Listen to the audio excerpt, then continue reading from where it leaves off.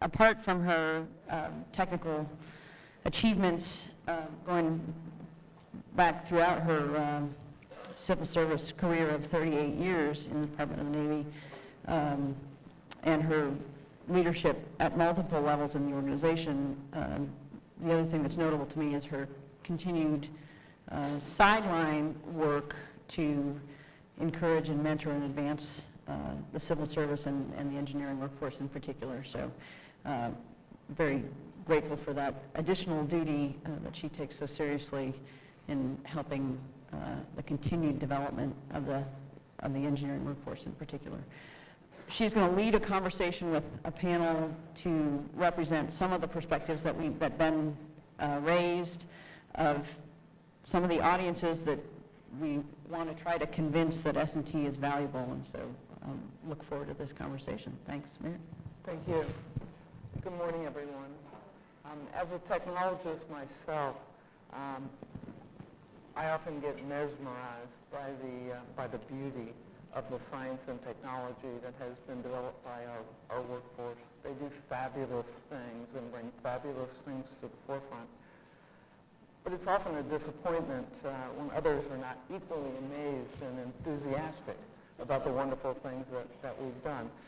So to get the discussion started today, as Maren pointed out, we've put together a distinguished panel of folks to hopefully have a conversation with you. And they represent communities that we don't traditionally think of as scientists and technologists when it comes to understanding how to move our product through the transition. I've heard some call it the valley of death. I prefer to call it the valley of life. But move through that transition into engineering development. They each have a role in that world and have influence that can dramatically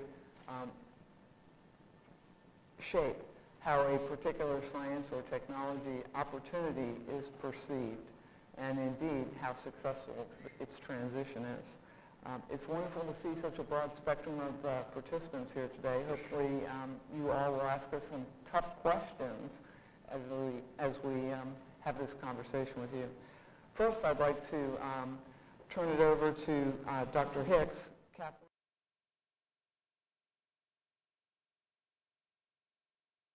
Strategy and policy. She has had tremendous influence in shaping the Department of Defense thinking over the last 5-6 years, particularly as she led the 2010 Quadrennial Defense Review. She currently, as you can see in her bio, she currently serves as the Henry Kissinger Chair here at CSIS. So Kathleen, if you could share with us some of the perspectives you've gained over the years.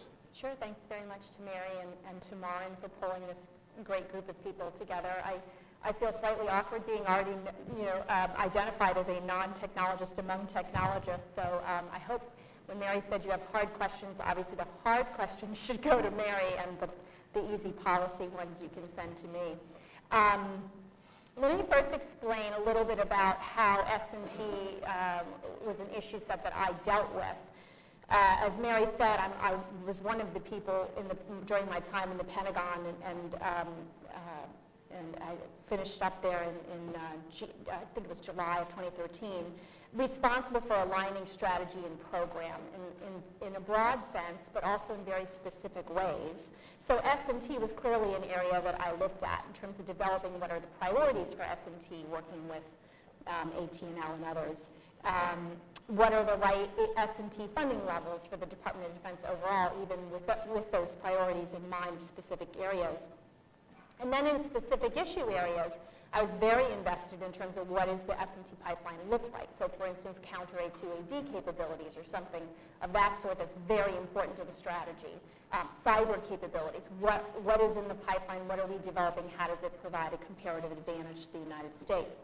So how was information best communicated to me? Probably ideal for someone who communicated it to me to tell you that, but in my mind at least, what always worked for me was that when information was framed in terms of what the technology possibilities were in terms of provision to the decision maker or the warfighter.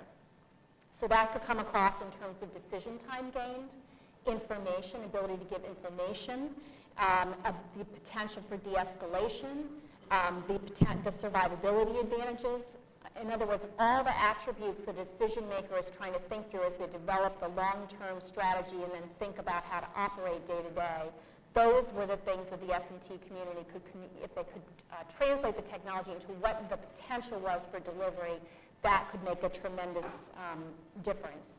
Personally, I'm a person who learns best through words. I'm a reader. Other decision makers are often visual, so I think it's always important to understand how to, literally how to communicate the information. Is it oral? Is it, again, a picture orientation? Understanding how the decision maker consumes that information, particularly when there's such a bridge in a case like this between a technology community and a policy community. Just being able to have the information flow in a way that's well received, I think, can make a big difference.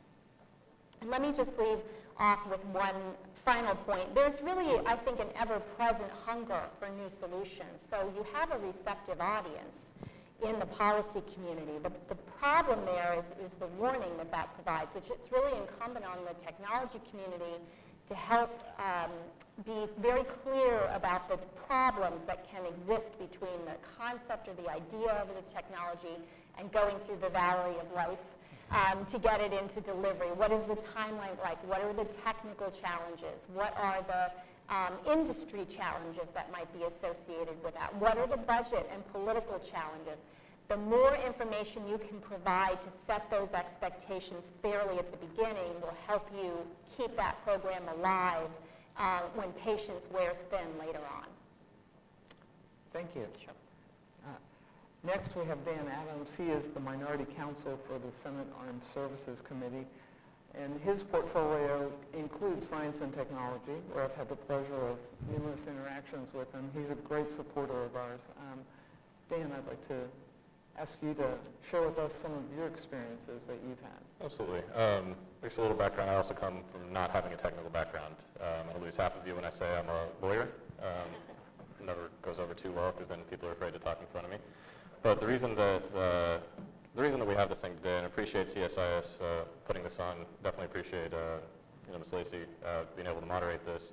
It's very important to be able to very clearly communicate technology. Now, what I look for when I say communicate the technology are two things.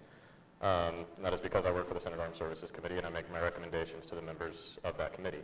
The two things that I look for are, one, can you actually very clearly put the science, put the technology, put the research into everyday English. A lot of people that I work for are very smart. They do not have technical backgrounds. They don't speak in the same language of megajoules and kilowatts and ribonucleic acid and some of the different things that go on in the medical research every single day.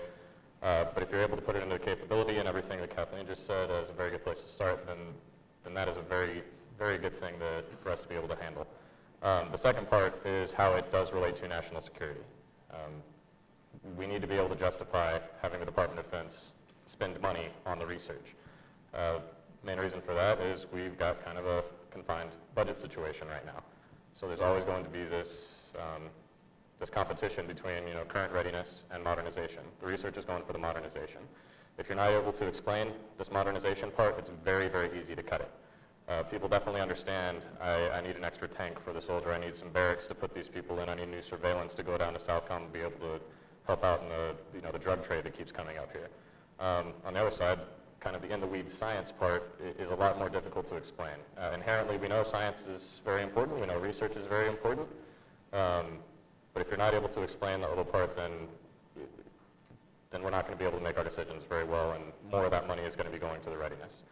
The reason that this is very important, you've heard Secretary Frank Kendall talk about it quite a bit. Secretary Hagel has talked about it. The technological superiority enjoyed by the United States for decades is eroding a little bit.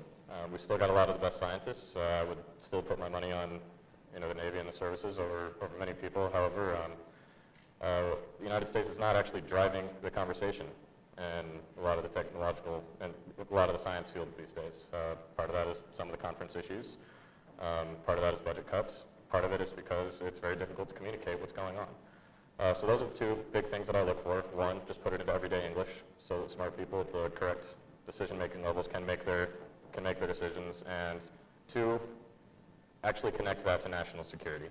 Because just as good government, we can't just be pumping money into something there is a good thing there, but if we can't explain it, then I can't justify actually having to keep it in a budget. Thank you. And Paul joins us from the Fourth Estate, so Fourth Estate to Fourth Estate. Paul is the Pentagon reporter for Defense News, and his beat focuses on policy, doctrine, politics, and those sorts of things. So you have conversations with technologists all the time. I'm sure you find that very enlightening. Yeah, I mean, I think the challenge in my job is that I need to try to bridge the gap on some level between the technological community and the more general purpose audience. Most of our audience is DoD, the Hill, think tank, so I mean, there is a certain knowledge there to start with. But there's a challenge in taking, as you said, the new offset strategy, whatever it's going to be, and trying to describe what that is. It hasn't really been defined by the DoD so well yet, just that others are catching up to the United States, state actors, non-state actors, so what does the United States need to do in order to try to leap ahead to the next generation technology like they did in the 70s and 80s and things like that. And where I come in, speaking to the technical community to try to, they're not always, engineers and scientists aren't always the best at explaining what they do. They kind of come in and say, well, here is this capability we have, it does this, this, this, and they use very complicated language and they kind of don't understand when you don't understand it. So to try to take that, put it in more layman's terms, and add a policy element to it, is really kind of the challenge of what we're doing.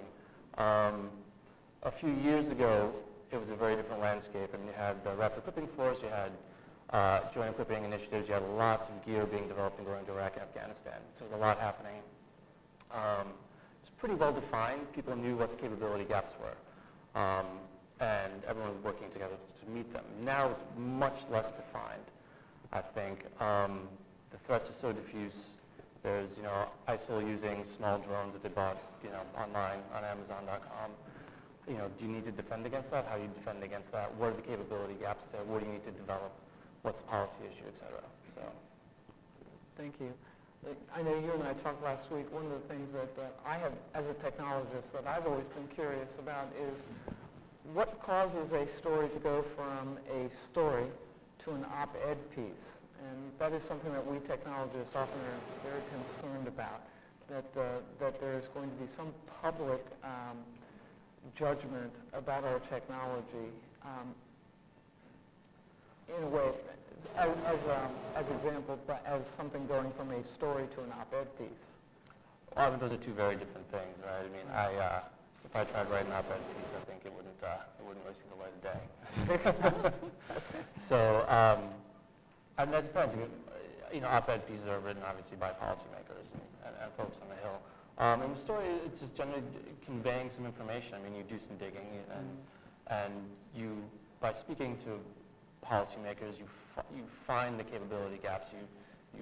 And then you go to industry or whoever, and try to ascertain what's out there to fill these gaps. I mean, it's kind of it's a long process, but.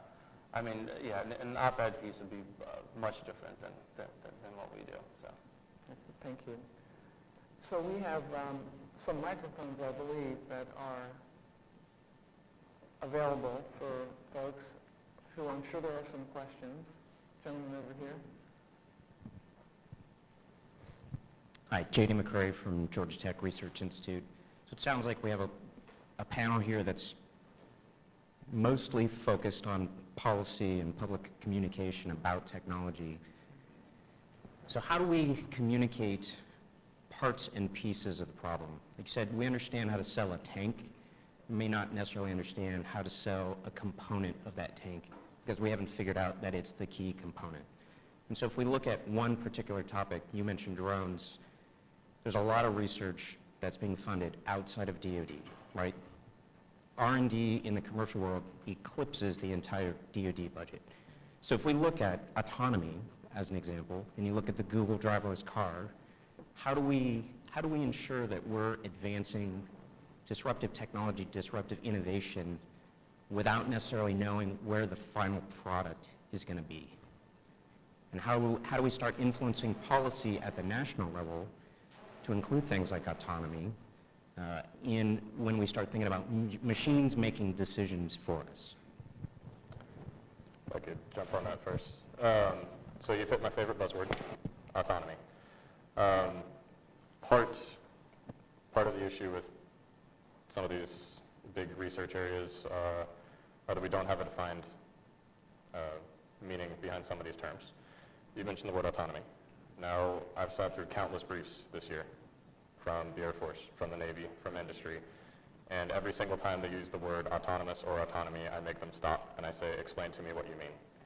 You will get a different definition almost every single time. So basically, we all kind of have this innate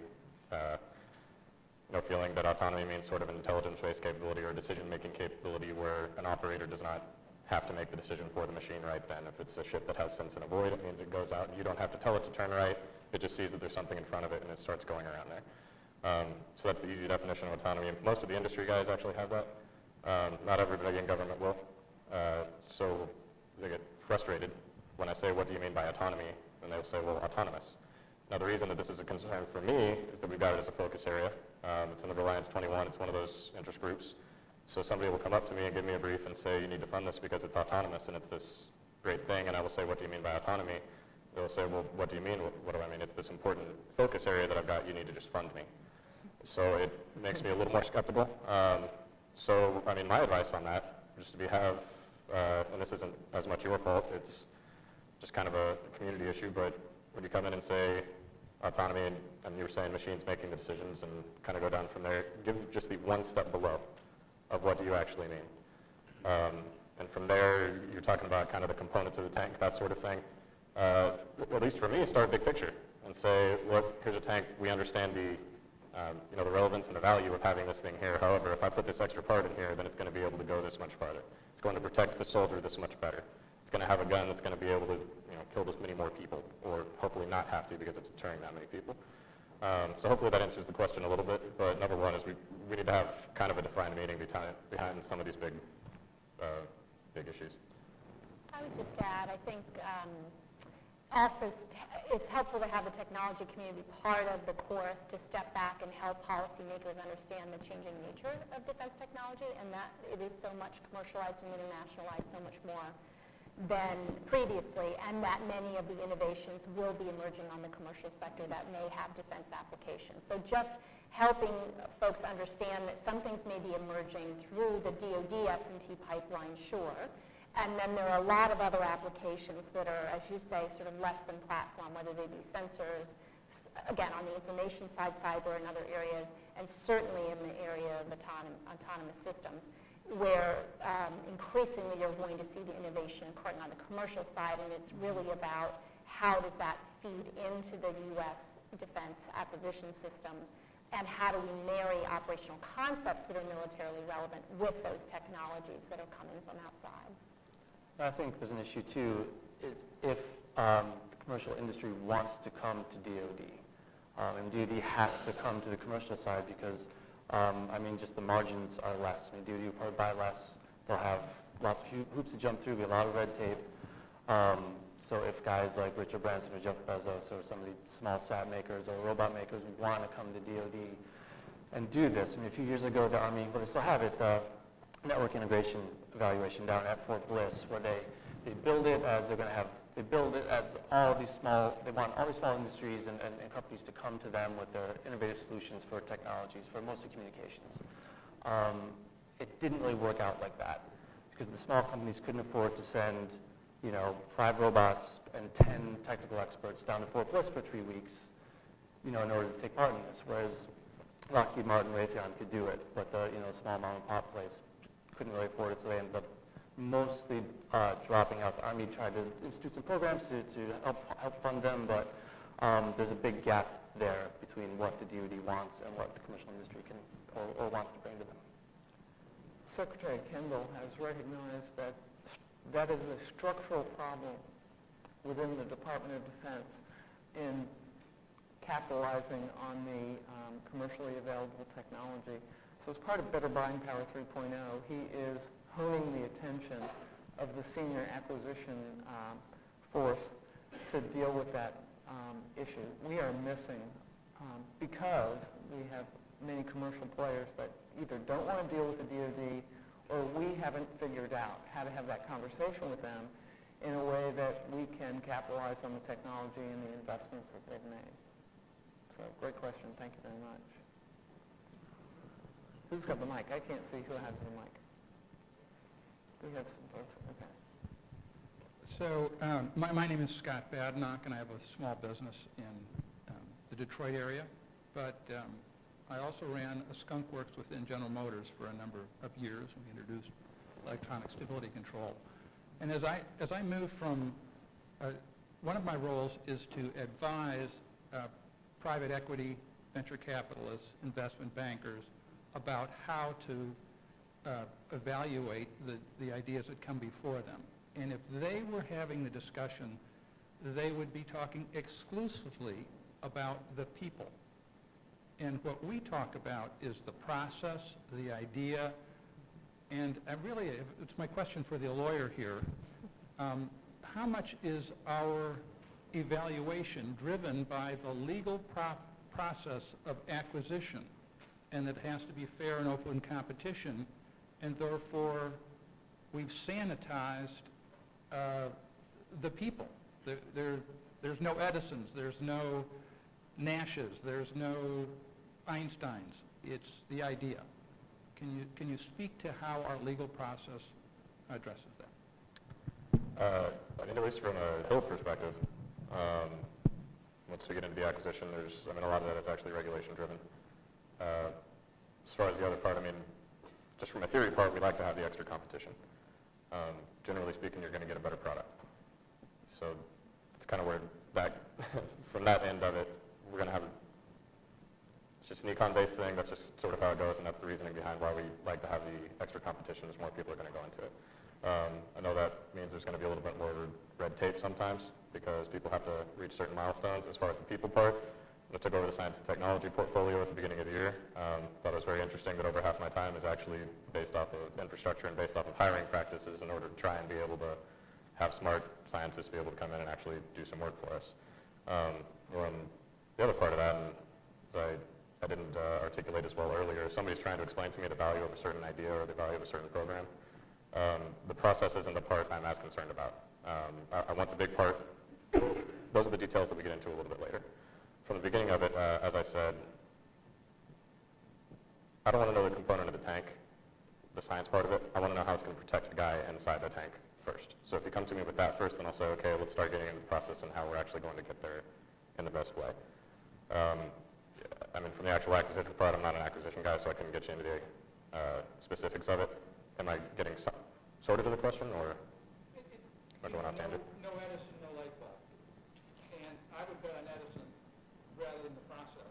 And along the way, I think Edison probably come up with 5 or 6 different things because he was fiercely determined and would rather die than fail. And that's what I think is missing in our defense. You've got to find those people and get them working on your problem. And then you've got Google X. For the record, light bulbs are now illegal. But they had a good run. I'll agree we need good people. I don't know if that's the... I think it's a gap. Somehow or other, it's a gap that we need to address. Okay. Yes, ma'am.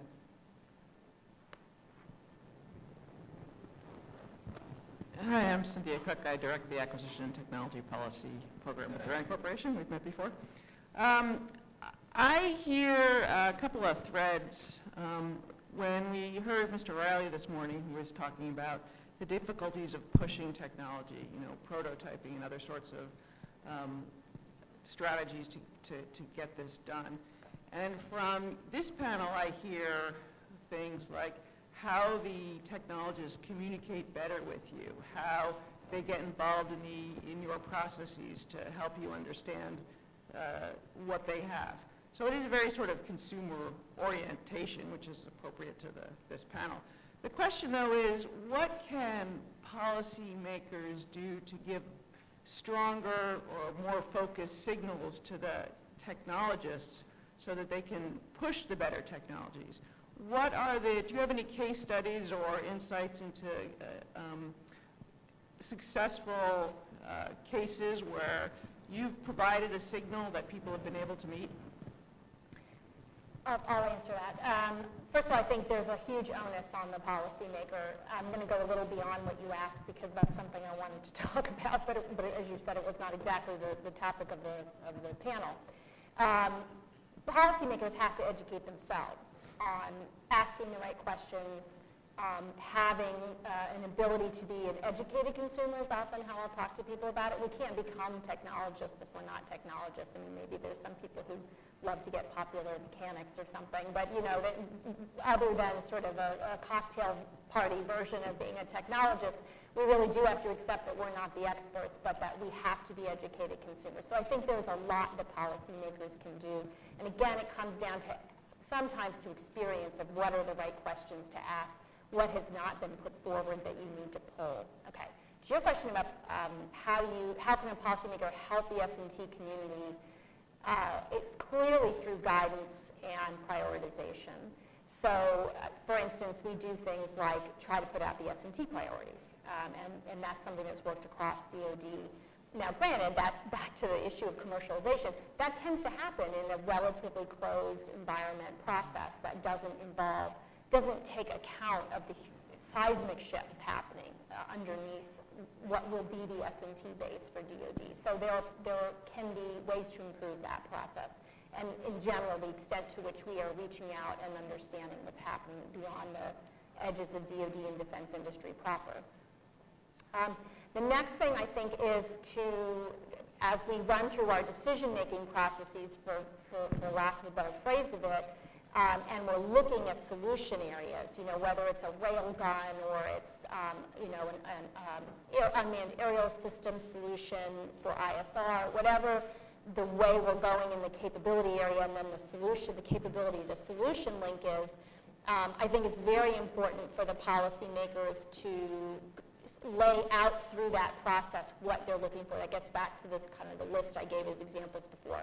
Are we looking for survivability? What's most important to the decision maker? Is it having time and space for the National Command Authority to be able to make decisions? Okay, what provides that time and space? And this will vary depending on what kind of technology you're talking about.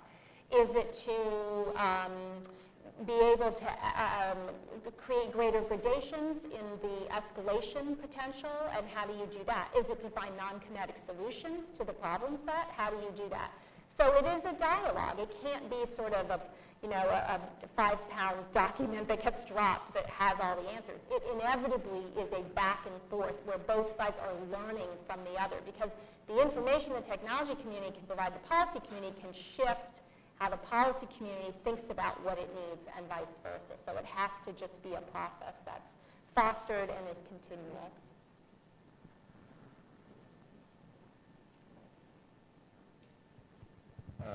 My name is Patrick Garvey. I'm a senior associate here at CSIS. Thanks for the panel. To kind of pile onto that, Kath, maybe from your background, how do you think we're doing at that? At providing that sort of that demand signal or whatever that says, you know, driving the solution. How are we doing? How's the building doing at that? Our previous panelist said, you know, really described several situations where it sounds like it's 99 opponents to every one proponent of change, particularly in the technology area. Thanks.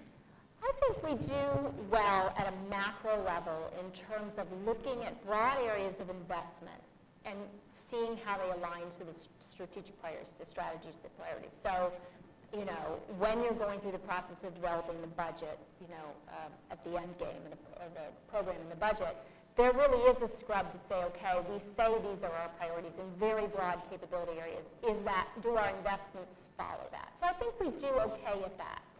I think when you go down into those capability areas, though, that's where the policy community starts to lose its visibility and fluency with how to, that's where we really start to rely on, in many cases, the services and the program managers, the S&T community, to be telling us how to position investments within those capability areas. Very high-profile things, MDAP, obviously, those will float up. But again, much of what we're talking about, particularly in the future, are not MDAP-like things. And that's where our processes, all across from the budgeting side to the acquisition side, are not well suited to a highly commercialized, rapid turn, especially in the IT field, set of capabilities that DoD needs to leverage.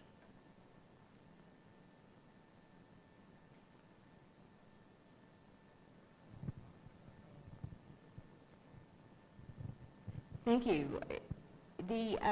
I would like to just explore that a little bit more, along with the comment that a lot of the Hill focus was how to meet the S&T workforce requirements, workforce flexibilities, hiring policies, and so on and so forth. What is your perspective or reaction to developing cadres within the Defense Department that is specifically well trained to look at commercial developments and farm them more efficiently and effectively, given that the Defense Department will never have the S&T bucks necessary to do all that? Yeah, so in the science and technology world, we actually are in a better position to do that than we are as you mature into the acquisition cycle, because we are a little less constrained by some of the acquisition regulations that come to the table. So we have a rich sharing of ideas that happens at the scientist and technology level. So that conversation happens. I wish some of the restrictions we've had over the past couple of years in conferences didn't inhibit it so much, but it still happens. Believe me, when you get two scientists together, you cannot keep them from talking and sharing technical ideas, information, and opportunities. Some of the workforce flexibilities that have been introduced in the last few years are helpful, but are not so compelling that we see a robust movement between the private sector, particularly in the IT world, and the government sector. I wish we had more. I wish we had a few more incentives that were appropriate for that workforce. But we seem to get these authorities that allow us to do things, but they're not very enticing to the people that we want to attract to take advantage of them. So we're struggling. We are struggling with that. But from a people point of view, it can be done, and we can get that conversation going between the commercial sector science and technologists and the government scientists and technologists. But then we run into that barrier of the acquisition, the introduction of the acquisition regulations, which are not as friendly to that conversation. I mean, I think there's an issue there in the requirements process too. I mean, if you look at things like future combat systems or the EFV or the Comanche or the Army trying to buy a new Scout helicopter since the 80s. DoD knows what technologies are out there and they know what they want, but then the problem becomes gold plating, I think, in a lot of ways, right? I mean, you have to, there's certain weight requirements and protection requirements. And you can't fit all these technologies onto these platforms. When they try to do it, then they get cost overruns and schedule slippages, and the program becomes too heavy or becomes too expensive, and they end up falling off. I think it's a matter of quantity. I mean, DoD wants to buy a lot, and then if you develop these very expensive platforms, they can't buy as many, and then if they scale back, say, well, we'll buy less, then each unit becomes more expensive, and then the program runs into trouble, as we've seen time and again. So. I think there is recognition of the commercial technologies out there, but just bringing them into the government system and getting them on the platforms is a pretty big task. Paul makes an excellent point on the introduction of exquisite technology and requirements that over the years we have fallen victim to in the Department of Defense.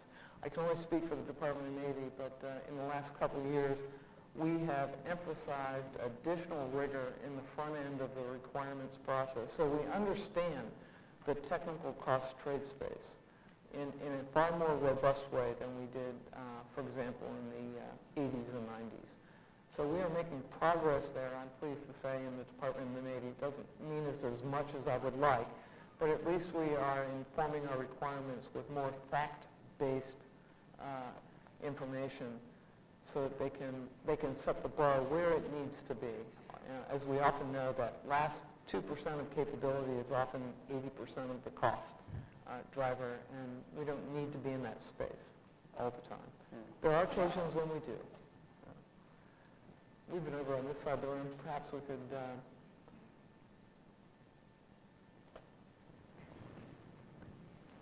Gautam Venugopal, and I'm at the State Department. And so I wanted to take this maybe up a level in terms of R&D policy messaging. And there's different types of research that have different purposes, basic research versus translational versus like a more development side of things. What has the DoD done successfully to message that to Congress or to the public, and how can our other science agencies maybe learn from that and adopt some of those practices, because DoD has a huge research budget? Well, some of the research budget has gone down, $500 million this year. I think there's some other research agencies within the government that, almost triple the entire DoD research budget. Some of the things that have been successful, just somewhere in the past, innately people realize there's good research that's done at colleges, so basic research, a lot of it's done at universities. People just think about these abstract things there. Somehow that caught on. People say it's basic research, it's something that will have an application someday. I will always ask, why did you start the research? And that'll be why we need to continue funding it. Even if it doesn't have an application now, there's a reason you started it. The person that's able to tell me, this is the reason I started this research, they've got a much better shot than the person saying, I want to be able to do this interesting thing. You say, why do you want to do this interesting thing? Well, because it's interesting and maybe it'll have an application someday. That's not a very good answer. There is the answer of, from a mission-driven agency like DoD, say, we've got a need for something, let's back it up a little bit and maybe this will work it out. Now, from there, there definitely needs to be the conversation of the fact that it will take a while. We were just discussing a Navy project that's going on right now. It's a firefighting robot. Now, they took me over to NRL and they showed me this thing and they said, this is a few years away. And there were even some growing pains right in front of me where it kind of broke down in the middle of it, but then they got to show me what it was doing, and it was discriminating where a certain fire was in order to be able to do it and be able to integrate it with a firefighting team. I've now seen that. I now can actually conceptualize what this thing is going to do. I know that it's going to take a few years. So that part of the conversation needs to be had a little bit more, because honestly, if I go out to an industry person, they're going to say, look, concept to fielding, I took this, I was able to make this thing in 6 months. Now the 20 years of research that happened before that, for the basic research, the applied research, and anything like that, that they were able to leverage in order to get the 6 months of it, that part of the story is never going to be told, ever. It's not as good for a bottom line. However, that is an important part, because there was 20 years of research beforehand, and we need to be able to leverage that. So I guess back to the original question, the person that could tell me this is the reason I started this research, because although it might not get there, because those are the growing pains of the research process, at the end of the day, this is going to be able to help a sailor. Those are the people that are able to make it successful.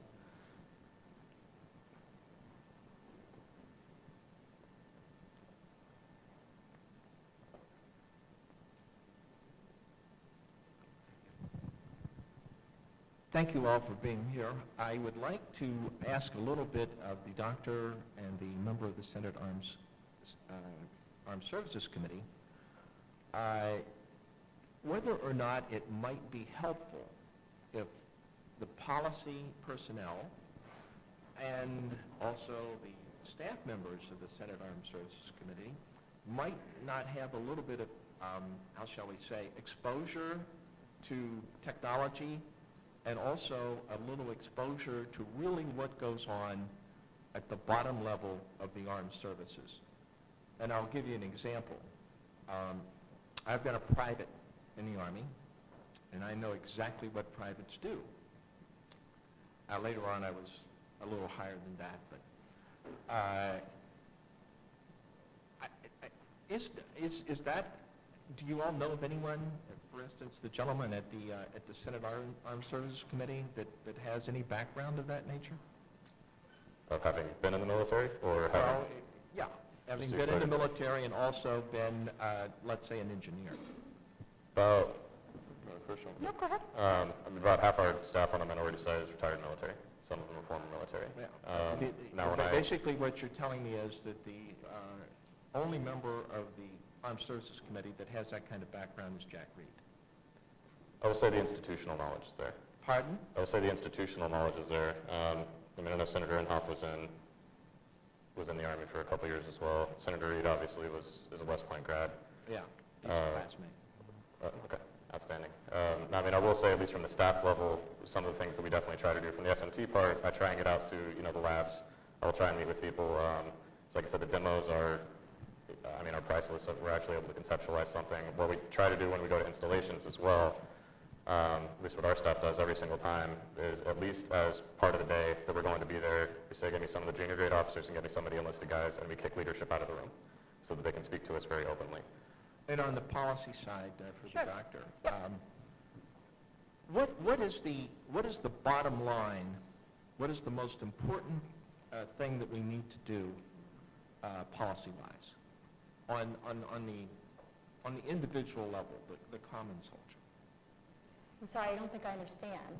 What do you mean is the most important thing in a common soldier? Well, I would think What's the skill set that they need? Or what is the, I don't know what your question is. I think the most important thing is... Oh, it wasn't a question. Go ahead. What is the I think the most important thing is for us to develop weapons that make their lives less susceptible to the enemy. And I don't see that being done. Although there is something that will do that. And in other words, urban warfare, has the policy people ever addressed urban warfare and how that affects the soldiers? So yeah, there's a lot packed in there. Let me back way up to the question of the workforce. Yes, it's very important to have a workforce that understands through its own experience and other acquired knowledge what it is the warfighter needs, and how technology, among many other things, the budget process, et cetera, how the system of the Department of Defense needs to function. So having that diversity of experiences in the workforce is very important. Like the comment from Dan, we have in the policy community in DoD quite a lot of retired military, but we also have, I would just say, prior service military, people who have done a few years of service and come out and are now career civil servants, and I myself was a career civil servant for a long period of time. So break. Your next question, I think, is about how do we think about, I think if I were to interpret your question, do we have the empathy and knowledge to understand how the individual warfighter is looking at what they need? And the answer to that is hopefully yes. And I ticked off some issues before. I think certainly survivability, and I think Dan also hit on this, the idea that, what is that additional increment of cost or technology going to gain you in terms of protecting the individual soldier, or sailor or airman, marine, is always critical to the decision maker at the highest policy levels. They're always looking for ways to, take down risk. And the most evident example of that in recent years is Bob Gates and his push on MRAPs. So that is a perfect example of where the system really wasn't responsive, and it did take an individual, in this case the Secretary of Defense, to put his own pressure on the system, and even then he had to go outside the existing system to make it happen. So there are lots of barriers, there are a lot of weaknesses, and certainly people at every echelon are imperfect. But there are cases where decision makers at the highest level do take very much that into account as they look to how to invest their dollars for technology. Just a quick follow-up.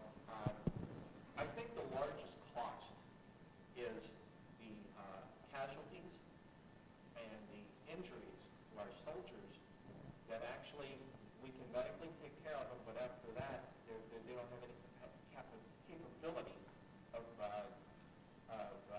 being real, even approaching the contribution to society that they could have made had there been better weapons and better protection.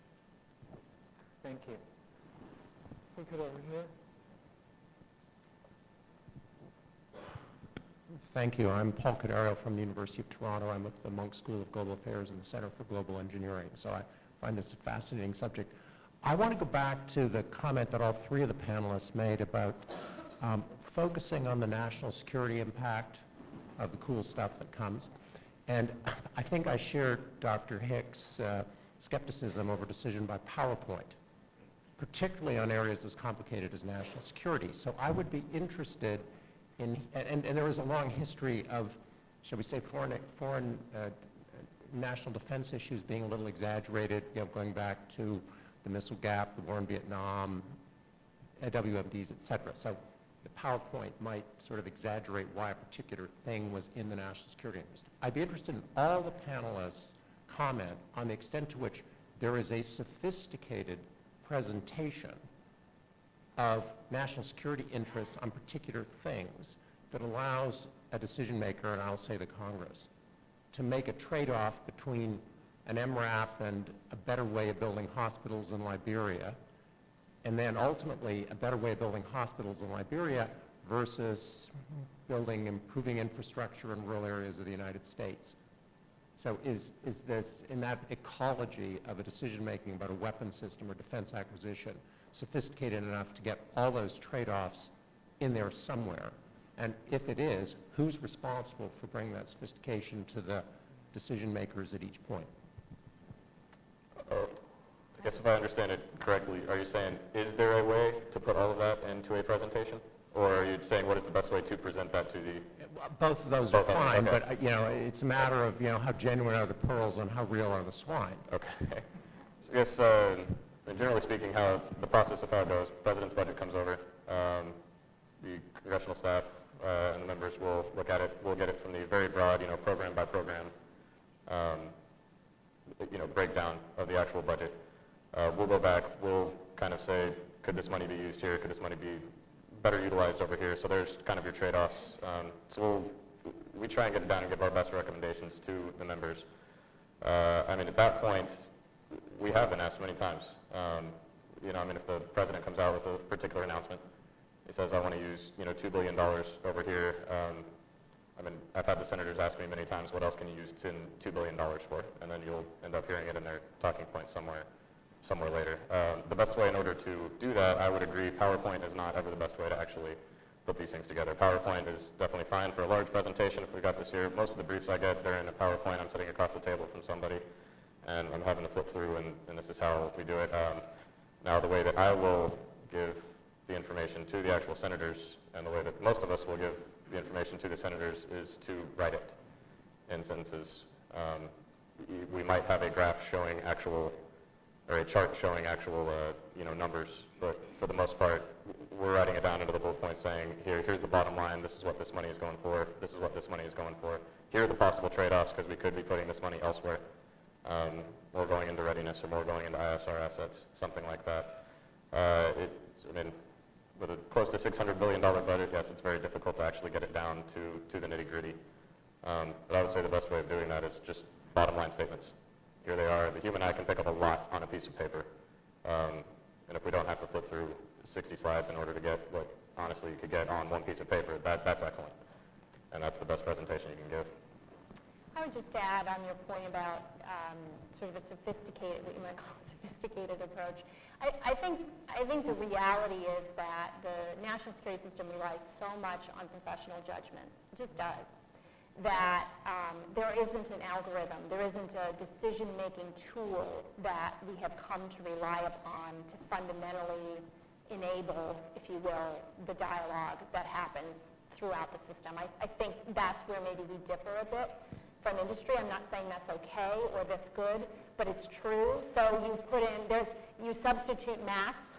There's a lot of work hours spent in groups at ever higher echelons trying to figure out, did we make the right decisions? Are these the right trade-offs?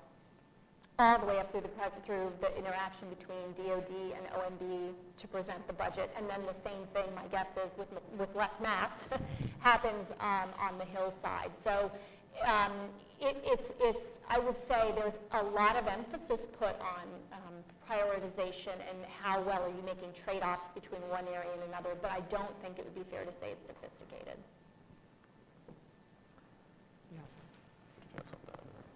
Well, the money that goes to the defense budget, I guess to get back to your point of kind of, public works projects versus defense, that money just doesn't get eaten by the Defense Department. It goes back to factories and workers in the United States who pay taxes and buy goods and services. So there are trade-offs, but that money stays essentially in-house, I guess,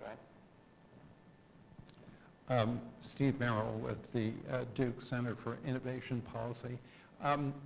I was intrigued by Mr. Riley's suggestion that one of the most important future areas of S&T to defense is human performance enhancement. And I'm wondering if you could comment on what you see as the responsibilities of policymakers, the Hill, and the press in dealing with and addressing an area that is further out, probably more speculative in its utility and application, but especially that is further removed from, quite far removed from the existing capabilities of the S&T workforce, both in the Defense Department and in the contractor community. And from the Hill perspective, what we generally try to do is just, give the authority to be able to do something that's going to help the warfighter. Men and women in uniform, it's human performance enhancement. I know at least a number of the labs are trying to do that. So at least from the legislative side, it's to give the authority, but allow enough flexibility that the smart people working there are able to do their research. And then, of course, we'll continue the conversation and say what kind of funding needs to go in here. But for the most part, I would say just offer enough flexibility that they're able to do their job. From my point of view, and I apologize I was not able to hear Ben, it is an area where there's a tremendous amount of research that I believe is necessary for us to fully understand the implications of human performance augmentation. Things like feeding the troops better really does make a difference in terms of their ability to perform over extended period of times in stressful situations and things like that. Fortunately, the policy in the United States is currently fairly well defined in terms of the limits from the science and technology point of view of what we can do in the research arena as well as the experimentation arena. And so we are informed by the current regulation and policy as we explore the options of the human performance equation. So I'm sure as time goes on, we will be bumping up against the envelope of the current policy as instantiated, as well as the intersection of science. So, yes. Steve Ryan, Northrop Grumman Corporation. So at these forums, we talk a lot about the disconnect between the commercial and the small S&T world, and so I'm going to ask a leading question that relates to working for one of the major defense contractors, because no one ever does that at these forums. So my question is, what role do you see for the major prime contractors in facilitating both the conversation about changing science and technology priorities, as well as the actual acquisition and movement of these items into the defense acquisition chain? And do you see that changing over time? Let me take that on. A prime role, I hope you like the pun, I think they take on a prime role. We are facing in the midst of, you pick how you want to define where we are in the process of our shift in downsizing. And the primes are affected hugely by that. The areas of innovation that are most important to the strategy, that doesn't mean all the areas that are most important to strategy, but the areas of innovation that are most important to strategy, many of them lie outside the primes' areas of specialty. So I think it's important for the primes to be thinking about, okay, as we downsize, this is going to look different than it did in the 90s or the 70s, because again, we're very commercialized, we're very internationalized, the value chain, the supply chain is internationalized. So the proposition on how to survive that and thrive in it is going to be different. And part of it is how to get those small innovators into the system. And if the primes don't like the way it's going to happen, they will crush them, and then we won't have innovation. So it's very important to have a dialogue from DoD with industry to include, very importantly, the primes, the top 5 in particular, to make sure we're thinking through where we want to be on our defense industrial base you know, 5, 10 years down the road. Because if we don't start having those conversations now, and I don't think we are having them enough now, those decisions are just going to be made, and we're going to end up with the system we end up with. And, you know, on the positive side, you know, the commercial sector is out there, but, you know, I think we'll lose a lot of advantage over those 5 to 10 years. And there's some areas where the commercial sector is not going to be able to substitute for a strong thread of defense-specific innovation. I think we have time for one more question, and I'm getting a high five sign here, so gentleman over here in the back. I'm Bob Hershey. I'm a consultant. What can be done to get companies through this valley of life in terms of getting together people to do the funding of it and getting consensus on what are the criteria and their weights, and maybe bringing the internet in?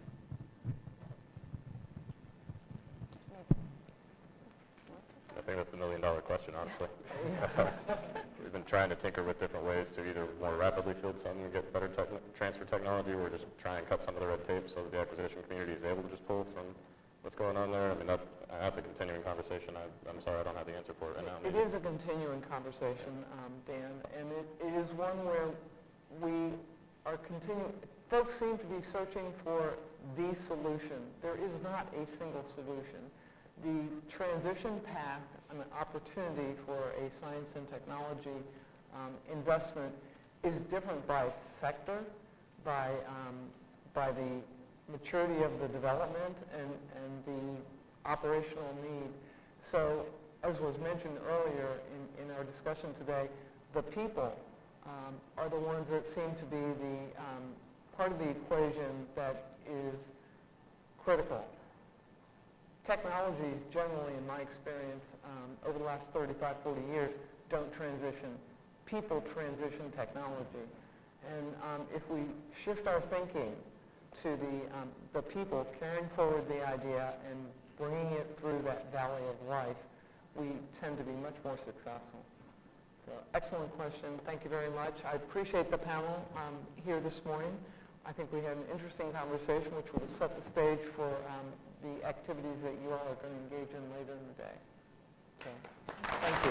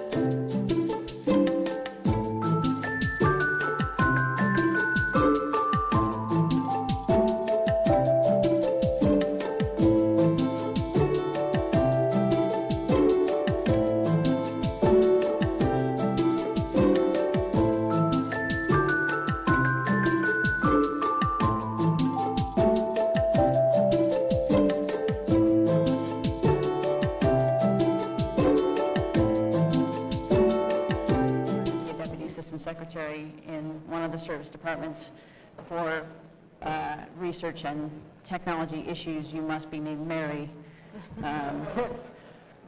But you could draw that inference from the lineup today. Mary Miller also is a career civil servant and one of the technical people in our mix of technical and non-technical folks today. Electro-optics is her specialty as an electrical engineer. She also joined the civil service and progressively advanced to various positions throughout that enterprise, to include recently serving as the deputy of Program Executive Office for Soldier Systems and Equipment. And she currently, in her current position, oversees all of the labs and research development engineering centers in the Army enterprise. So she spent her life talking about technology to various audiences, and as have all of our panelists in various capacities and from a bunch of different perspectives. So Mary, thanks for agreeing to moderate this panel, and we very much look forward to all of your insights. Thank you, Marion. I'm excited to moderate this panel because it means that I get to moderate. I don't have to answer the questions, and that's a novelty for me. So that's good news. And I'm going to keep my comments brief because I think the real genesis of this is to be able to do the question and answer phase. Given that technology is embedded within our lives, and it's really important that we understand how to best communicate this. As a technology provider, this is critical for all of us. But as the leader of this Army science and technology investment and an engineer myself, I see the struggles that we have. I often depict my role as the big translator between the folks that actually do technology, and I don't consider myself one these days because I'm in the Pentagon, and those that actually have to understand what we're doing and understand the rationale for it. But I am an engineer. We're not really known for communicating very well, and in fact, we're not really known for being very extroverted in how we do outreach. So communications is always a challenge. A friend of mine came up and they told me, and yes, it's a joke, but they told me this, and it was kind of revealing. They said, how do you determine an introverted engineer from an extroverted engineer? And I said, okay, I don't know how. The extroverted engineer will be looking at your shoes. Right? So it kind of just goes to the larger problem we have. We don't communicate all that well. But I've learned a few fundamentals all the way through my career. And one is when you are trying to communicate, you really need to first understand the audience that you're going to be talking to. And I'll give you an example of how this matters. In my office, I get a lot of support personnel that are donated scientists and engineers from the larger science and technology enterprise, our research laboratories, our research development engineering centers. And one of the things that always surprises them when they come to the Pentagon is they have these great aspirations of being able to communicate the great technology work that they're doing in all of its details. And they believe that the general officers and senior executive service corps that they're going to be talking to will get it. And that's really, frankly, not true. I'll give you an example. We had a very enthusiastic developer of armor that was writing an information paper for the then Vice Chief of Staff of the Army about some great breakthroughs that we had in armor development. And the information paper goes on to say that we went from an aerial density for armor of 120 pounds per square foot to an aerial density of 90 pounds per square foot. And he's like, see? And I'm like, you know, so that's really good technically. That is the scientific message. But the Vice Chief doesn't get that. So what you need to do is to translate that into weight savings on a platform, because that's an operational impact that a soldier will understand. So he does some math, and he comes back and he said, well, on the MRAP that we were talking about, that change in aerial density saves me 12,000 pounds. And because of that, I have all of my equipment on that platform doesn't break down because of the added weight. My fuel efficiency is better, and he goes on to list all of these positive attributes. And I said, that's the kind of translation to the audience, Vice Chief of Staff of the Army, that you need to have. It's one of those manage expectations kind of deals. You heard on the last panel from Dan Adams. He is a staffer on the Hill. This is another challenge we have. When we talk to staffers, sometimes we find people that have a technical background. Often we find people that don't. What they really need to know is not that you're smart. They assume you're smart or you wouldn't be where you are. They need to know what's the so what of this investment in technology you're making. And how do we make sure that it has an impact for, in my case, the Army? And that goes back to basic principles, using simple language to understand. We as scientists and engineers often get caught up in our techno-jargon, for lack of a better term. We think we're pretty cool. We have a little community. We all talk the same technical language. That's something that we need to work on. And I've got to tell you, as a person who works for the military, we make it even worse, because we add to that these things called acronyms. Acronyms are horrible for communication. I'll tell you just a quick example. We were talking to my boss, the Army Acquisition Executive, and it was actually, we were talking about our cyber investments and our technology path forward. And the team talking to her was talking about our work in DECO and OCO, and it took onto chart 13 of the briefing before she finally has this eureka moment that OCO that they were talking about wasn't overseas contingency operations, which is a type of funding that we utilize, but it was really offensive cyber operations. So now 13 pages into the briefing, she finally gets that, wait, she's been kind of tracking something a little bit differently. That wasn't her shortfall, because she's very bright. She's a systems engineer, and for me, it's been actually refreshing to have somebody who understands technology in my leadership chain. But it was a lack of communications and the lack of knowledge that we were miscommunicating. And that's something that we all are struggling with. So those are, key things that are important to us, how we better communicate. What I'm going to do now is introduce the rest of the panel, and they're going to tell us some of their ways that they've found to communicate effectively. And I will tell you that as somebody that has to communicate for a living, what technology is doing, I look forward to some of their good ideas. So first on my left is Miss Jessica Tozer. She is from the Department of Defense Science and Technology. She is a Department of Defense Science and Technology writer who currently serves as the content manager and editor-in-chief for the Armed with Science, the official Department of Defense Science and Technology blog. She is a lifelong science fiction fan. When we did our prep session, we talked about that. And a published science fiction and fantasy author. Next to her is Mr. Rick Weiss, Director of Strategic Communications at the Defense Advanced Research Projects Agency, DARPA. Mr. Weiss is a Science and Technology Policy Advisor to the DARPA Director and honed his skills while in the same role at the White House Office of Science and Technology Policy. Mr. Weiss also spent 15 years as a science and medical writer for the Washington Post. Now, I'm really intrigued to hear what he has to say, because from my perspective, DARPA's got the best communication strategy out there within the Department of Defense. Next to Rick is Ms. Tiffany Lowater, Director of Meetings and Public Engagement, American Association for the Advancement of Science, AAAS. Ms. Lowater is responsible for the AAAS annual meeting and the Center for Public Engagement with Science and Technology. Ms. Lowater's work encourages scientists to take a more personal and proactive interest in public engagement. I'll go back to many of us are introverts. That's a challenge. And finally, wrapping up the panel, Dr. Kevin Corby, Global Director of Technology from DuPont. Dr. Corby leads a global technology organization that develops advanced materials in the area of high-strength and high-temperature fibers, technical nonwovens, including nanofiber nonwovens, and new applications across a spectrum of end-use markets. Dr. Corby has led research and development in several DuPont businesses, including some that may be familiar to this audience, such as Mylar, Tyvek, and Kevlar.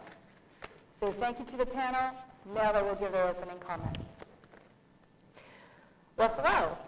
I'm Jessica Tozer. I am a Department of Defense contractor, and I run Armed with Science, the Department of Defense Science and Technology blog, which in my opinion is one of the coolest jobs you can have in the Department of Defense, because I get to talk about all the most amazing science and technology research and development that happens within the spectrum of the Department of Defense and the military, which is really big. We have a lot of stuff that we have a chance to do. But I have a very unique position, because I have to take what I would call technobabble, and have it make sense to both internal and external audiences. So I reach both civilians who would probably never have even heard about what certain things are, or they don't know the difference between a railgun and a laser, and there is a difference. And then I also have internal audiences, people who are in the military, people who work within the research labs, who want to know more about these types of projects. So I sort of have to mirror the technobabble, which can be sort of very complicated, sometimes extremely complicated, and have it translate to something that makes sense to everyone. And I actually use a method that I call the Star Trek method to do this. And if any of you have watched Star Trek, and I hope that at least somebody here has besides me, you'll know that they have this habit of using complicated phrases and then summing it up in a really easy to understand metaphor. So they'll say something like, well, we found these Dechion field particles in Data's positronic subnet, and you're like, what? And then Jordy will say, well, if I was going to send a message to Data through subspace, that's how I would do it. And you're like, oh, that's what I did. Of course, by the positronic net, whatever. And so that's kind of how I do that. So I'll say something that's very complicated. So we'll talk about nanoparticles or photonics and these kinds of things, and I'll say, and this is why it matters. This is why science matters to you, because the silicon nanowire of the porous electrode is neat, but it's also something that can detect chemicals, like a tricorder. So I find ways of mirroring the real science with what would make sense to generalized audiences.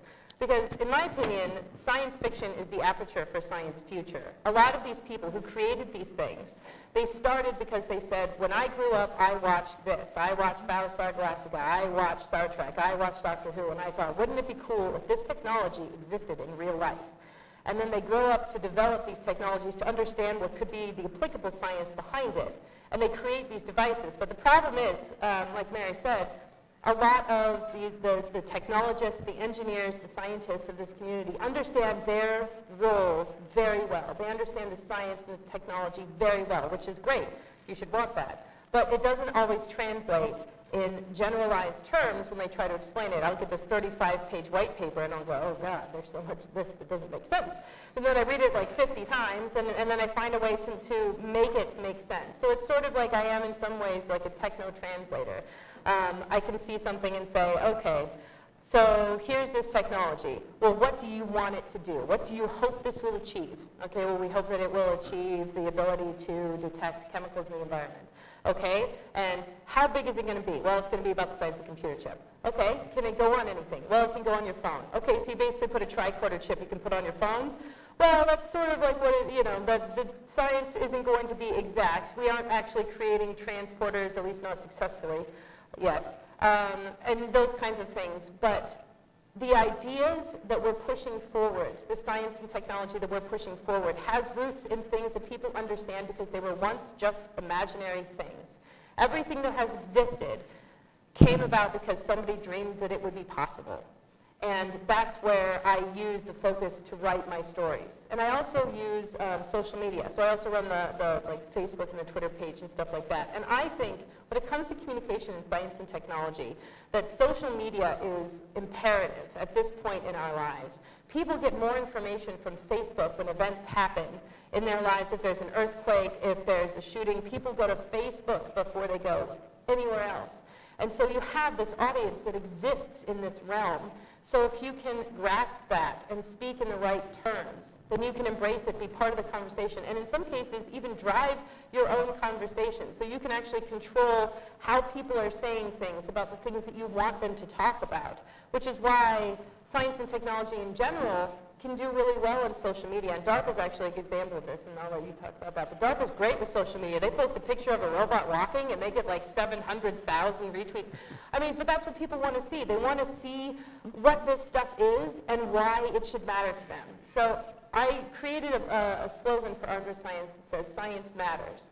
And to me, that translates in many different ways. Science matters in so many different avenues. And if you can use the right tools and speak the right language, I think the communication will go so far in helping people to understand why it's cool, why it's important, why it's imperative to the social progression of our society. And I think that in that regard, that's not only the best part, but it's how we succeed as communicators. Thank you. Well, I think I have the coolest job, You actually, do. but you know, you might be a close second. I hope everyone feels like they have the coolest job because you spend so much of your life doing it, you might as well think it's cool. So DARPA, as I think most people know, is an agency in the DoD that invests in particular in sort of breakthrough technologies, not the ordinary stuff. To my mind, and I propose this as our motto, but it hasn't really gotten any traction in officialdom, but when I go in there and talk to people about what they're up to in DARPA every day, the phrase that keeps coming to mind for me is one that my teenage daughter is always saying, which is, wait, what?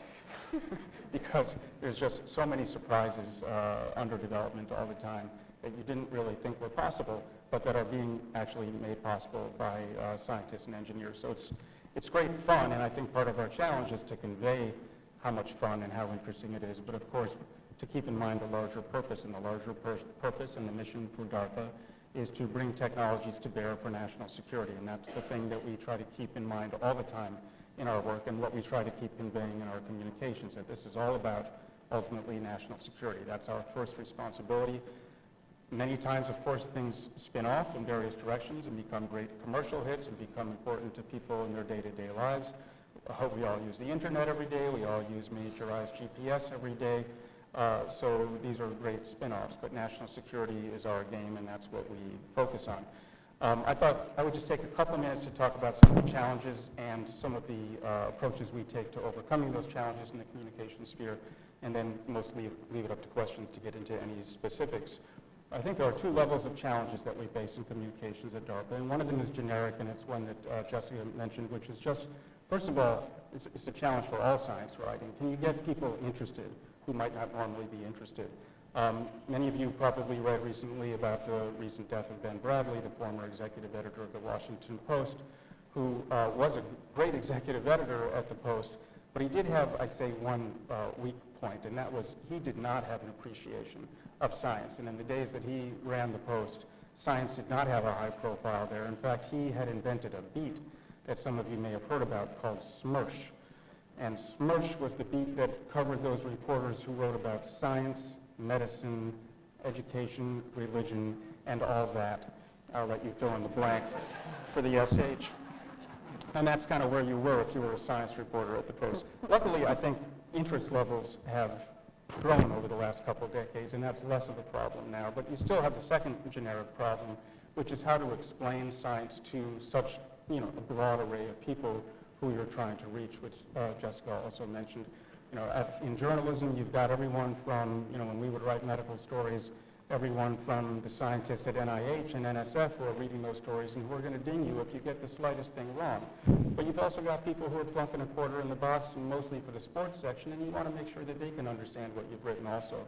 And it's the same in public affairs at DARPA. We've got scientists who are looking very closely to make sure we've got it exactly accurate and who'll complain if you're wrong.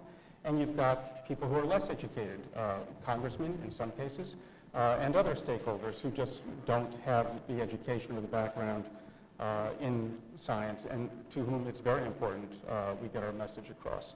So those are generic problems that always face science writers. I think in DARPA in particular, there are some particulars we have to deal with. One is these misconceptions, I'd say, about DARPA. One is the presumption that everything at DARPA is secret anyway.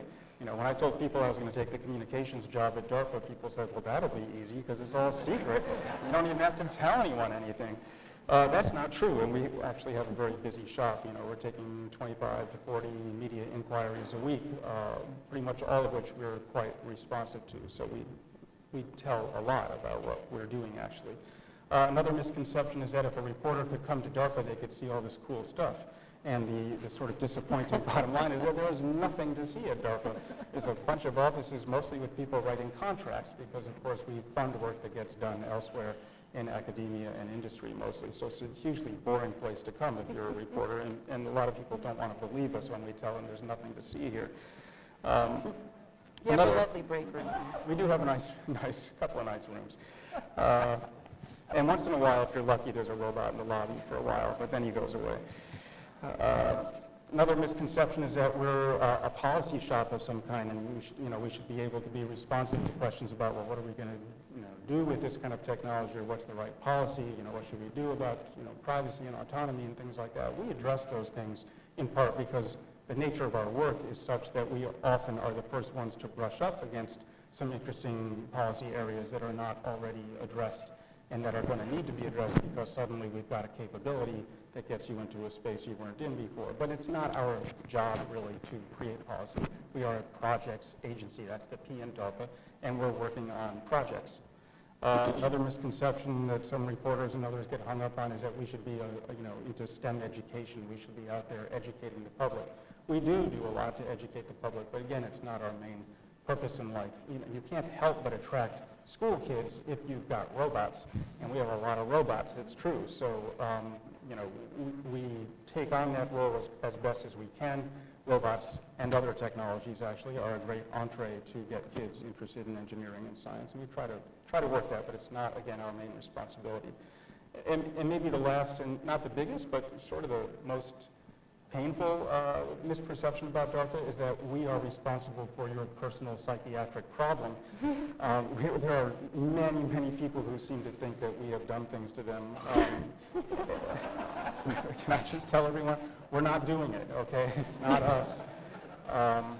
Actually, I once saw an interview with a former DARPA director, this goes back to the 70s, who related a great solution to this problem back in the days when it was easy to get a phone call into the highest offices at DARPA, and there was one person in particular who was calling, saying, please turn off the chip in my brain. This is a particularly difficult thing to talk about because we actually are putting chips in brains now, but not for what they think. And kept calling back because they had no relief. And finally, the secretary had a great idea, according to this DARPA director, and told the person, please hold on a minute, and put the person on hold for 2 minutes. And then came back on and said, we've turned it off. And the person never called back. So maybe that's the solution.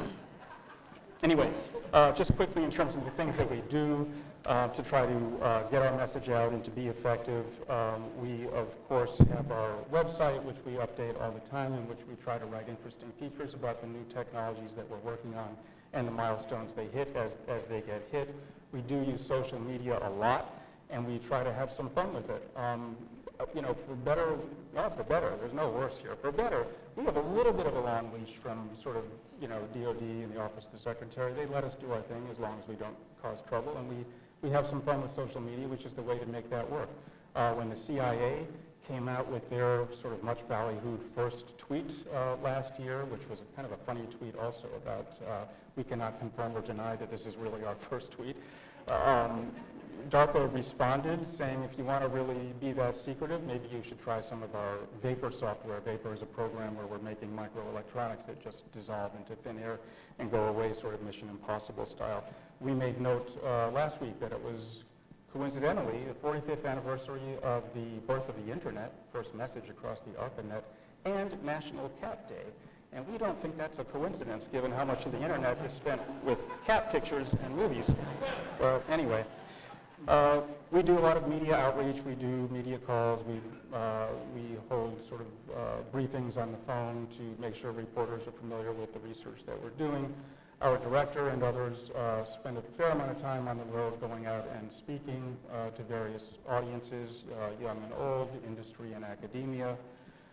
We have our challenges, the DARPA challenges, which started years ago with the original DARPA challenge to get a driverless car going, which some of you may recall was a total failure on the first round. Not a single car made it to the finish line.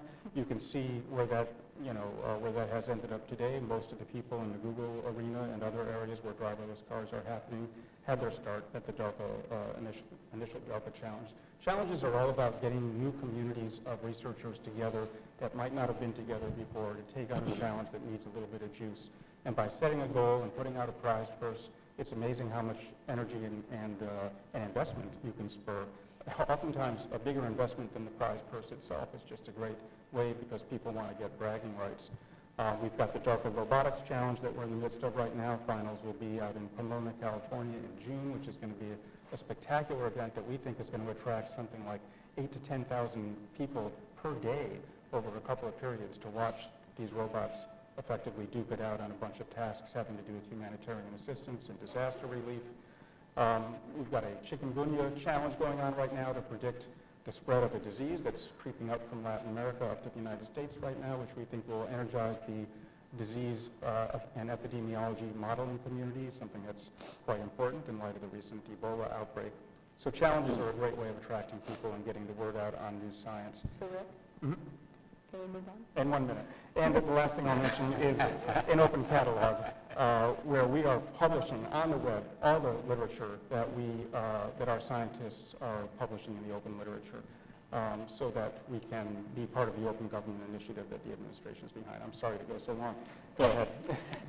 Tiffany, thank you. So I'm here from AAAS, which is the American Association for the Advancement of Science. Some of you hopefully are familiar with what AAAS does.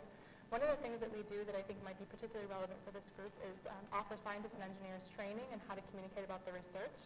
And so we have worked with government agencies as well as individual academic institutions, lots of different groups on how to do that.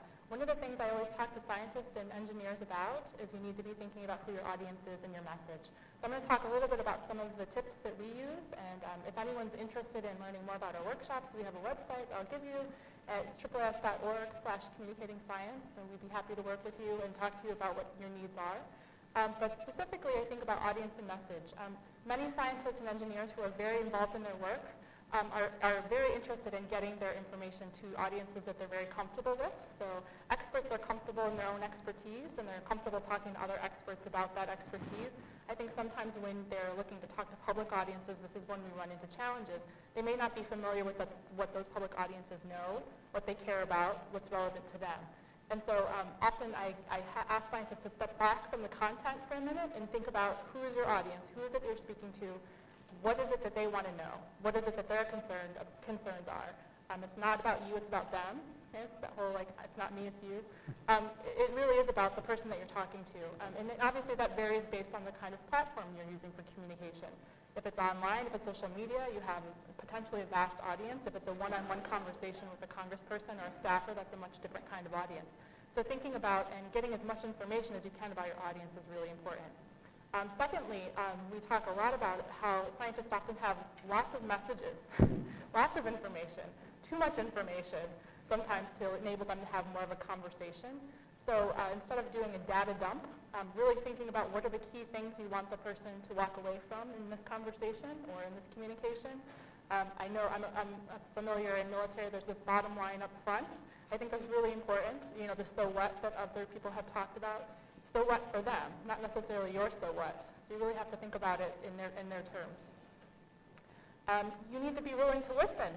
If someone's asking you a question, answer the question instead of telling them what you think they should know, right? So it's a different way of thinking.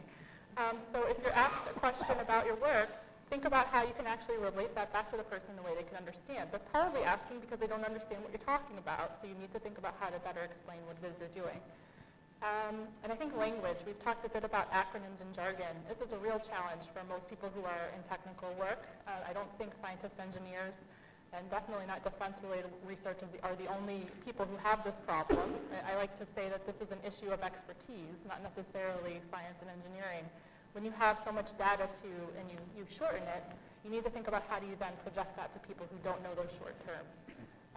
And keep in mind that those, I think you had made that acronyms mean different things to different people. Jargon's the same way.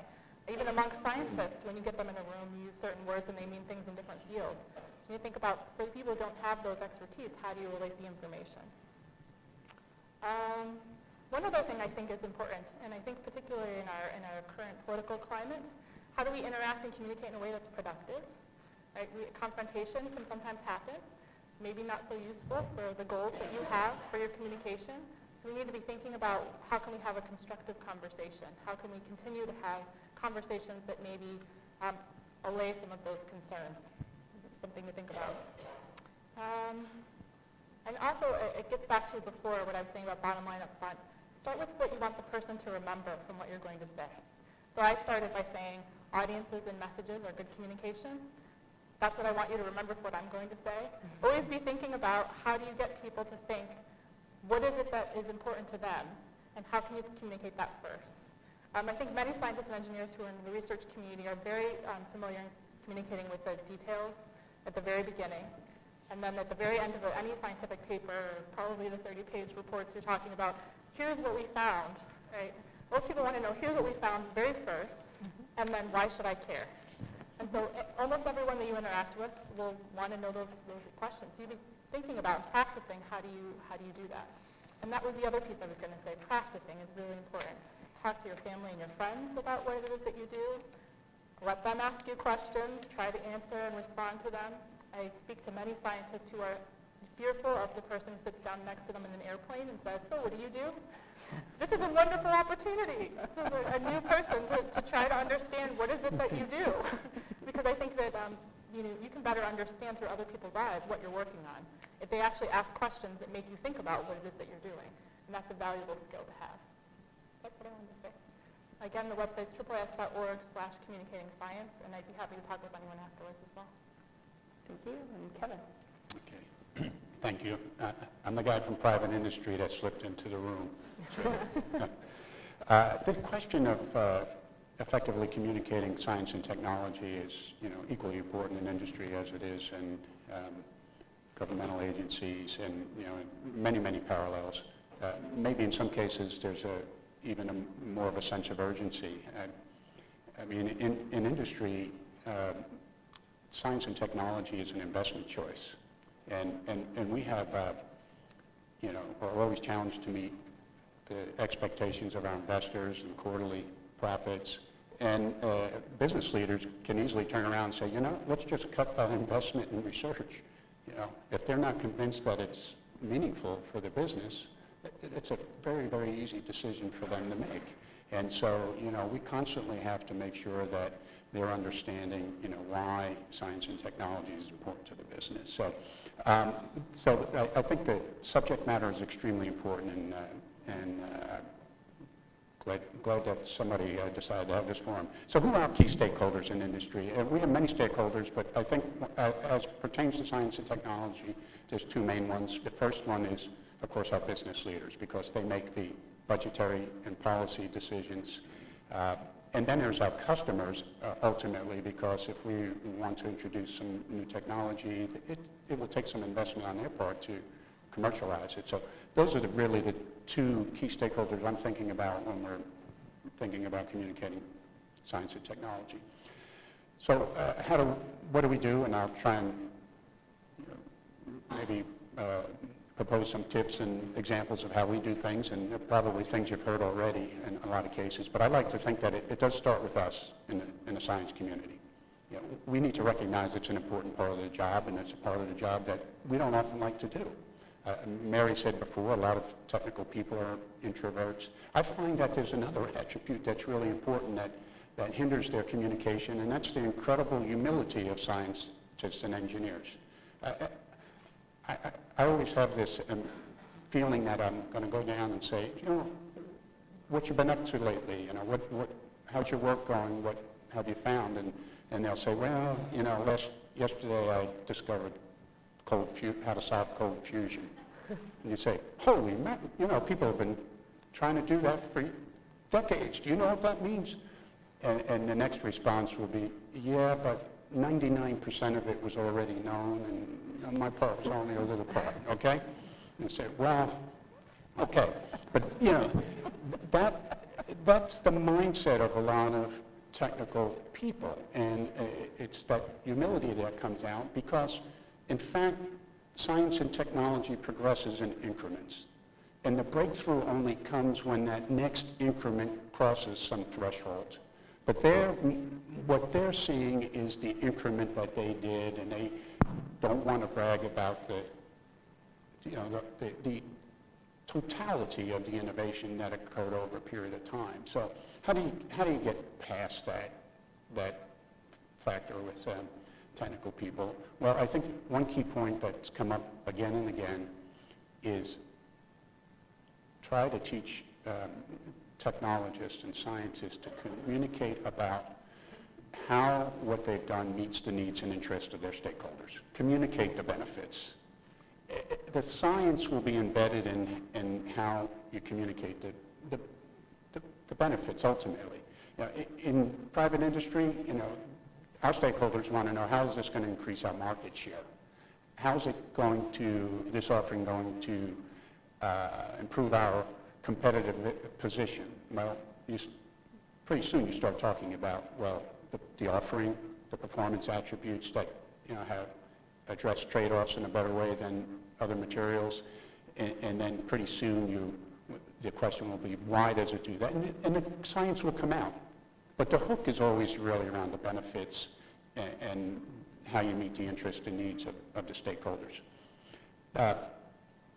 Let me change tacks a little bit. I think there's another thing that's important in institutions, and that is to make sure there are rituals and forums around technology. Our business leaders across the company in DuPont, every single one, they have a monthly business review. I mean, they want to know how are sales going, and, you know, what do costs look like, you know, how are we progressing against the quarterly expectations. I make sure that in every one of those monthly business meetings, there's an agenda topic on technology. Because ultimately, you know, our work is projectized, and it should be projectized around the needs of the business leaders, and there are always decisions that need to be made when these things are in flight. Do we need to accelerate it? Do we need more money? Do we have the opportunity to reduce the spending because maybe they have a need to do it? But this brings the stakeholders into the process of technology on a regular basis. So it's not a one-off, one time a year where all of a sudden they hear a little bit about technology. Now, speaking of every year, I mean, we also have an annual technology conference where we invite business leaders from all around the company. We even invite customers to it. There are poster sessions and workshops and presentations. And this is, you know, intended to enhance the networking of our technology community around the world, but also engage our business leaders in a better way. So you schedule this way in advance, so it's a bit of a, if you will, a deeper dive on technology where they can see a lot more and learn a lot more. So our CEO always comes to that, and that sets a good tone. As soon as the CEO comes, all the business leaders automatically sign up, you know. So it's important. The last thing, and other people have said this, is audience matters. For us, you know, getting to the decision makers, for me, is very important. I talked about our customers. If we want to bring a new technology to market, often the customers are not really our direct customers. We sell to a lot of people that distribute our product. But the people we need to get to are the people that ultimately use the product, so we can convince them of what it's doing for them. So it's getting multiple steps, or at least past the direct interface, to where it really makes a difference. We feel that in government. We're steps down the value chain from what the government needs, right? The government usually works with prime contractors. We're a material supplier to prime contractors. And so how do we get our message to people in government agencies about material innovations so it isn't several steps away and we can't get the message to the right people? So getting past the direct interface, getting to where the people will really appreciate the innovation and understand the value of it. So anyway, it starts with us. I think always focus on the benefits and value that it brings. Establish rituals. That trains the technical people as well to make sure that on a regular basis they have to get up and communicate and talk and engage the stakeholders on a regular basis, and make sure that you're getting to the right people and stakeholders that ultimately make the decisions on whether you're going to have funding to continue to do what you do. Thank you. Thank you. So now we'll open it for questions. When you have a question, I'd ask that you introduce yourself and where you're from, and then we'll go ahead. Go ahead. Yeah. I'm Mike McGrath. I'm a consultant. I'm a DARPA alum, and formerly had the job that Mary Lacy has, and that is similar to Mary Miller's. Before they changed the rule, that was a big improvement to require that your name be Mary. So I am very much in tune with the theme that we underachieve on technology communication often, but sometimes we overachieve, and that leads to Gartner's famous hype curve. And that has real consequences when something gets overhyped. I look at all the press coverage lately of 3D printing, additive manufacturing, which leaves you with the impression that we're going to have the Star Trek replicator and everybody's going to have one in their garage. And what happens is when you reach this trough of disillusionment, it becomes very difficult to get funding to do work. Let's say you had an idea for cold fusion. Good luck getting funding on that. So my question is, have you encountered problems where hype starts to occur, and how do you manage expectations? What do you do in communications to manage expectations? Is that one for me? Or? Anyone can take it. Does anyone want to? I have a good example of why hype can sometimes be a difficult thing. And I think when it comes to communication in general, hype is always going to be an issue, especially if you're addressing large audiences and it's something that they don't understand very well. And I will use the recent example of the Ebola crisis, where many officials were trying to get ahead of the story, and it just ran from them. And it became this whole, and everyone was convinced it was going to come and kill off millions of Americans like last month, and that Texas was going to be locked down, and they had zombie apocalypse references. It was a mess. And unfortunately, you sort of anticipate that there's going to be that kind of problem when it comes to things like that. And that one was in particular very difficult. And at this point now, I think a lot of the media has wrangled that back in and been like, all right, let's just calm down and figure out what we're really dealing with here. And when it comes to hype, I think that that's really what happens is for example, I did a story, I interviewed General Alexander right after the Edward Snowden thing happened, and that became an enormous story. And there was a lot of conjecture that happened, there was a lot of opinions, people were mad, people had very polarized opinions on this, so hype happened. And the best thing that I came up to deal with and that my leadership did was, let's just stay the course. Let's use our plan. Let's talk about the things we were supposed to talk about. Let's give the NSA their opportunity to say their words and not give our opinions. Just let the NSA carry their message. And eventually that ended up being the best option, because we had gone up there and be like, you don't know what you're talking about. We have some other, that wouldn't have done any good. It would probably have made things worse.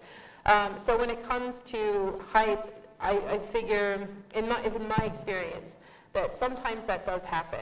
But the best thing that you can do is to continue to remain truthful to the concepts, to the ideas, to whatever it is that you're dealing with. Because you're not going to be able to control everybody's reaction to things, but you can control how you react to it. And so that's sort of, and the 3D printing, by the way, was very cool. I've seen a lot of that stuff too. So. Can I ask that answer? Well, I think, because I'm thinking more along the lines of individual technology, which I think is what you were mentioning. So I actually think the scientist or whoever's communicating that has some responsibility to maintain, at least from their perspective, boundaries. This is what this did, this is what it didn't do, this is what still needs to be done. There's a timeline for that. And I think most scientists who are really thinking thoughtfully in advance of how they're going to describe that work, or engineers or technology developers, can do that in a way that's appreciated by the person that they're speaking to. But I do think that they should be upfront with that information and not just wait for someone to ask the question, particularly if it's something that's very early on in the process that then needs much more work to be done to it. And basic scientists that we work with all the time struggle with this because they want to provide the connections and the relevance to societal issues and what the impacts could be, but they realize that their work is so much further from what that actually happening. So helping them think through how do you talk about those things is really helpful. Okay.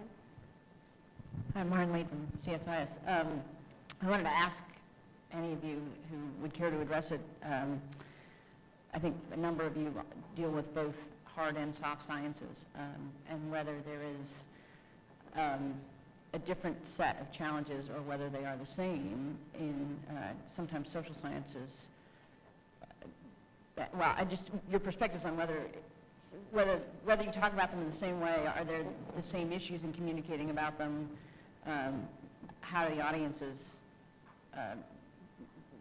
react to talking about some things that are more intuitive to some and less intuitive to others, and vice versa. Well, we don't think those are real sciences. We do. No, just kidding. I actually find that social science can be very difficult to explain as well, and they're not necessarily better communicators, even though you would think. Yeah, I think that there are challenges between them. And I also think sometimes the implications of hard sciences, you really need a better understanding of the social sciences, which sometimes the hard sciences scientists have a hard time connecting to because that's not their field. So sometimes connecting those individuals together to provide a message can be really compelling. Here's this hard science, here's the social science that's going on, here's what we're taking care of to address all of these issues. Yes, I think there are some unique challenges, but amongst specific disciplines of science, but often similar ones too. I'll weigh in because I have to defend in the Army's world not only the hard sciences, which for me as an engineer is much easier, but also the softer cognitive social skills, and especially right now the Army is really looking into this thing that we call human dimension, which has all sorts of meanings depending on who you ask, right? But I'm finding that the softer science is harder to communicate, as difficult as technology is to communicate in general. The softer science, you're now talking about individuals and you're talking about things like cognition and their ability to learn based on how they have been educated. It's all individual, which is kind of anti-Army anyway. We're kind of groupthink. That sounds bad too, but we train as a unit, we operate as a unit, we have squads, we have teams, all the soldiers are brought up the same way, they have their discipline, and so it's kind of hard to go on this kind of individual softer science. It has been a challenge. Everyone kind of gets it's important, but it's hard to communicate the metrics. What are we judged against? How do we say we're successful? What does that look like? It's a new way to look at things, and we're still working our way through how to better address that. Yeah, I have to redeem myself because of my comment. I was meant only in humor, but I have to agree with Mary that I think a big challenge, it's a more difficult challenge to communicate, and of course the scientific method is much more difficult. You can't, establishing a control from which to work from is much more difficult, right? So, how you approach the scientific approach and draw specific conclusions. Typically, you have to use a lot of statistical methods and those types of things. So it's not, it doesn't have that same ease of communicating cause and effect that some of the hard sciences do. Just one area I would mention. I think there's an interesting intersection happening of sort of soft and hard sciences, you put it, as the computational and big data resources that we're getting better and better at now are starting to get applied to the social science arena, and in particular in the social media arena that we were talking about earlier. So I think social sciences, and in particular studies of behavior and predictions of behavior through social media, is a very fast-growing field and one that's going to make social science much more real to people, and I think it's going to make people increasingly uncomfortable because it's getting better and better at figuring out why people are doing things, what they're probably going to do, how groups form, how do groups decide what they believe, and how do you know what's true and what's not true and all the information that is flowing around us. So I think it's a huge growth area, and it's already becoming more scientific and probably will be increasingly difficult for people to feel comfortable about as it gets better.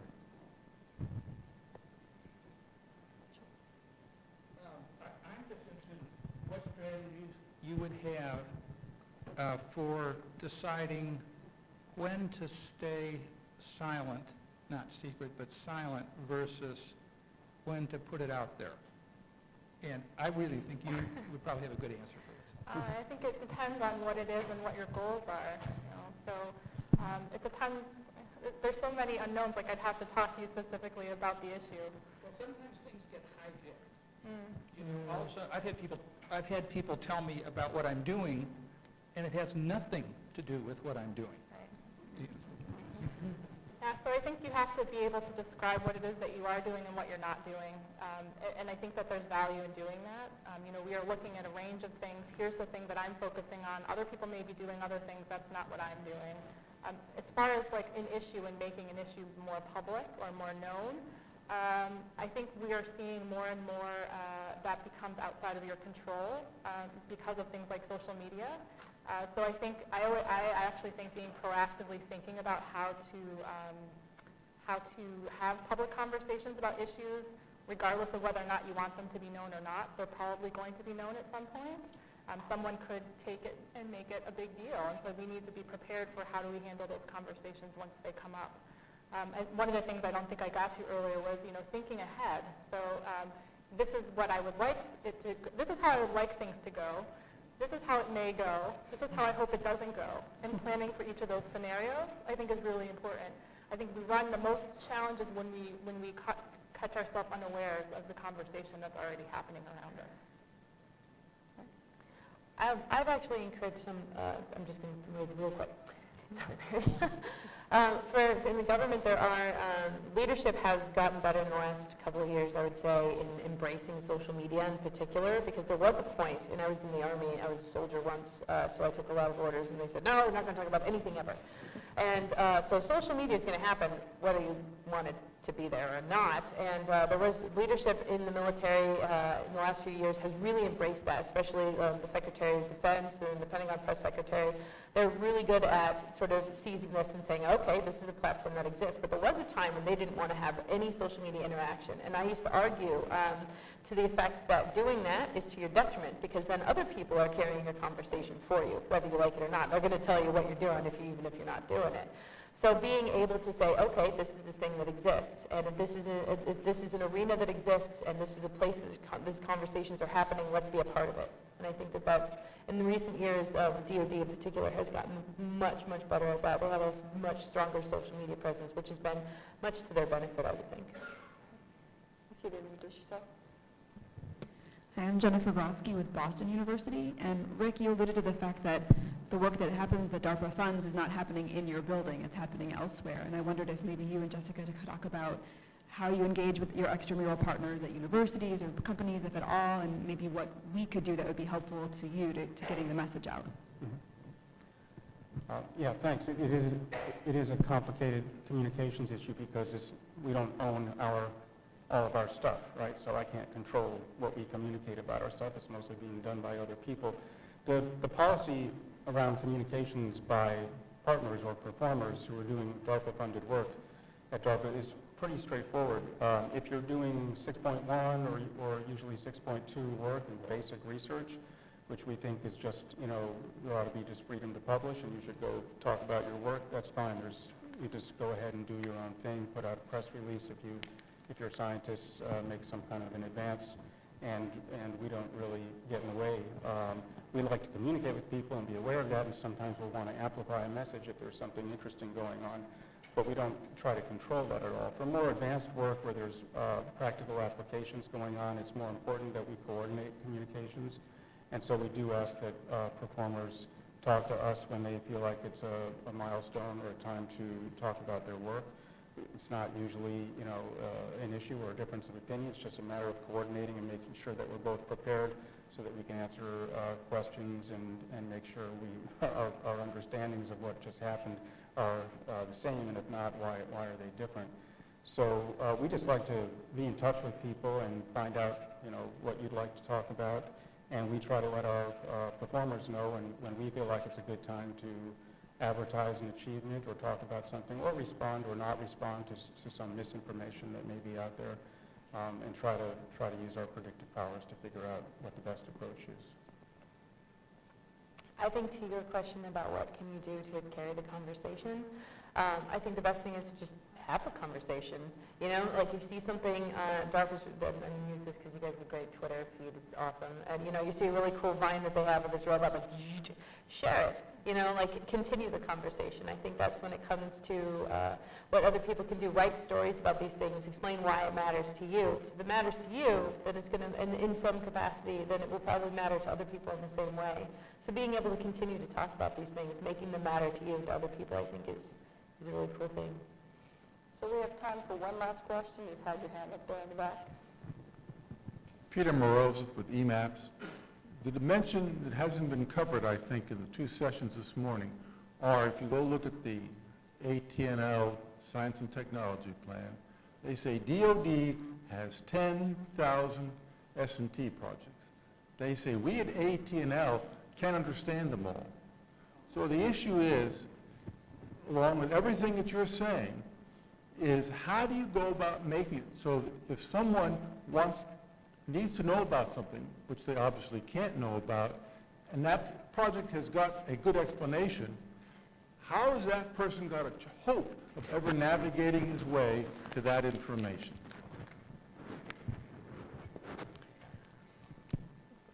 Okay.